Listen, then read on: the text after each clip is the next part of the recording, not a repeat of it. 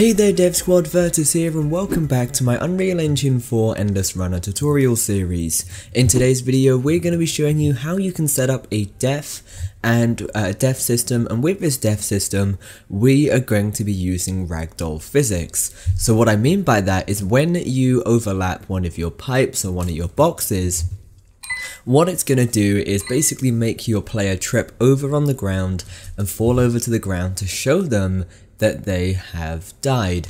So having said that, what we're going to do is dive straight into it and get started. Now the first thing that we're going to need for our third person character is we are going to need to have a physics asset. Now we do have one by default, but I want to introduce you to making your own one yourself. So what I'm going to do is go to my content folder, go to Mannequin, go to my character folder, mesh, and then with the sk_mannequin, right click that and create a physics asset, and make sure you press create and assign, so that way this new physics asset is going to be used. Now with this, just use the default settings as they are and press create asset. Give it a couple of seconds and you can see it has now made this for us. And what you should have open on your screen is a little bit something similar to this. Now what you need to do is just go ahead and press generate all bodies, and that is going to simulate and do the bits that we need to do. If we press simulate, you are going to be able to see what it's going to look like if the player falls straight down on the ground, and that's exactly what I'm going for. I want it to look like the character is dying when they trip over a box or run into a pipe or anything like that. So I am happy with this and I'm going to close it. So what we've got to do now then is open up our third person character blueprint under third person BP, blueprints, and then open it up and we can start working on the code that is going to make it simulate physics and do all the good stuff we need it to do. So, the way we're going to be doing this is within the third person character, we are going to add a function, and for the function we are going to give this the name def function. And the purpose of making this function is so that we can simply call it from other blueprints. So we are going to want to be able to trigger this from within the pipe blueprint, from within the box blueprint, and all of that good stuff. And within here, all we're going to be doing is telling it to pretty much simulate that physics and stop the character from moving any further. And the way that we're going to do this is, first things first, we are going to set simulate physics using the mesh, just like that, and make sure this is triggered and ticked for the simulate. What we're also going to be doing is disabling. So disable movement using the character movement. So what this is going to do is essentially just stop that character from moving further forwards than we need it to do. And then lastly, we're going to do one last thing, which is simply set game paused to pause the game after that. So if we compile this, we can now go ahead and test this and make sure it works. Now, we've got nothing to actually fire off this function. So what I'm going to do is a quick simple test within the event graph tab using a little input key. So I'm going to right click anywhere you've got space, go down to input, go to keyboard events, and I'm just going to use the C key on our keyboard. With that, we are simply just going to fire off the def function to make it work. So what should happen now is if we press C on the keyboard, he should sort of go a little bit funny and he should drop to the ground.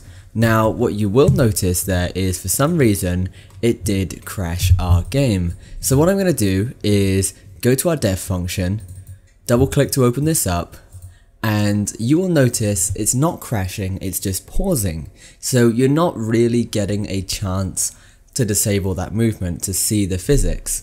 So what we've got to do is maybe just take that out.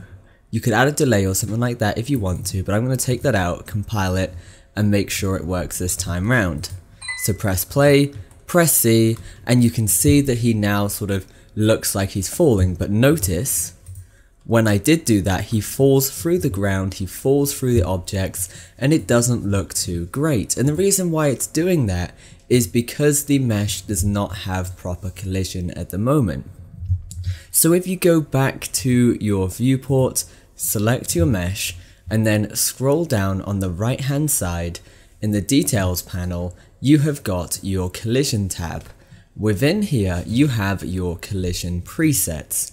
Now what you want to do with this is set this to block all dynamic to start with, and then press play. Press that C key, maybe not when you're jumping in the air.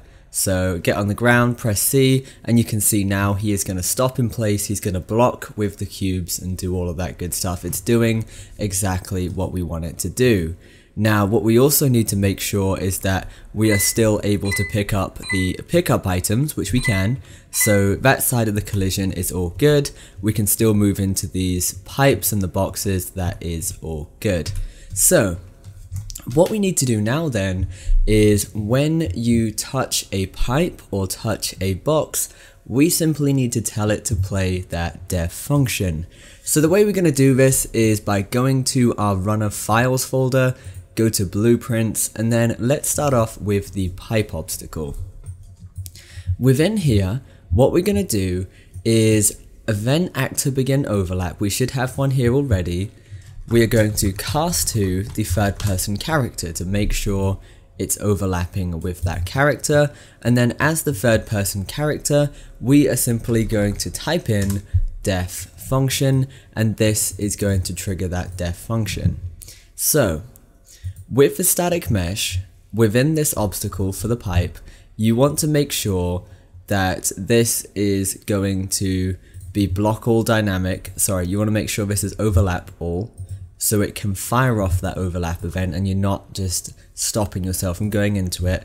Press play, and then as you run over it, notice it is going to trip you up and your character is going to drop down to the ground, and that is essentially going to be simulating your def. So we know that's all working, so all we need to do then is just copy this, close the pipe obstacle, and we are going to go and do the same thing for the box. So open up obstacle underscore box, paste that in, so cast to third person character, use the def function, and set up your object wildcard. Hit compile, hit play, and now if you walk into a box, it should kill you, but if it doesn't, that is going to be because you haven't set your static mesh collision to overlap all. Compile, and let's try it again. Hit play and run into the box, and you can see it is going to kill us just like that. Anyway guys, that is pretty much everything I wanted to show you for your def function. We're really starting to bring our endless runner game to life now. Once again guys, thanks for watching, stay awesome, keep creating. Your boy Virtus, signing out. This video was made possible by my supporters on Patreon. If you want more videos like this, check out my Patreon page using the link in the description. To stay up to date on new releases, make sure you follow us on social media.